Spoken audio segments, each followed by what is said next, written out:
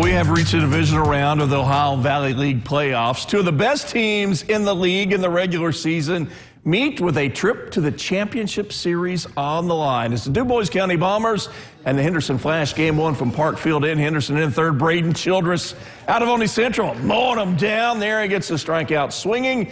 And then another K to end the inning. The Bombers with a 2-0 lead. Fourth inning now. And how about some nice defense from the Flash? Adam Dapwitz with the strong throw down to second. He would nail the runner.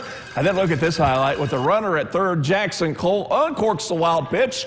Connor Oxley gets a bad jump from third, and he will end up being thrown out at the plate. Cole lays down the tag, but the Bombers win it late offense tonight, I should say. 13-1 is your final.